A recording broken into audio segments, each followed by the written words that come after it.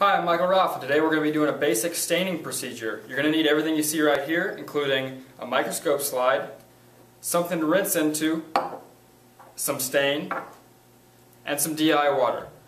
One safety note, remember that stain stains, so keep it off of your hands and keep it off of your clothes.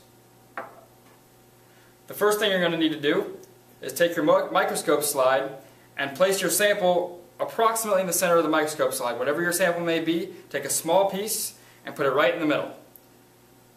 Your next step is to take your stain and you're going to put a small drop of stain so that it covers your sample. You don't need very much stain, just enough to cover it. So keep your drops small so that you save stain for the other groups. Most stains need to sit for about a minute, but check with your particular procedure to see how long your stain sits. This particular stain needs a minute, so once a minute is up, it's time to rinse. Don't rinse your stain into the sink. You need to be rinsing it into a collection vessel so that your teacher can dispose of it later.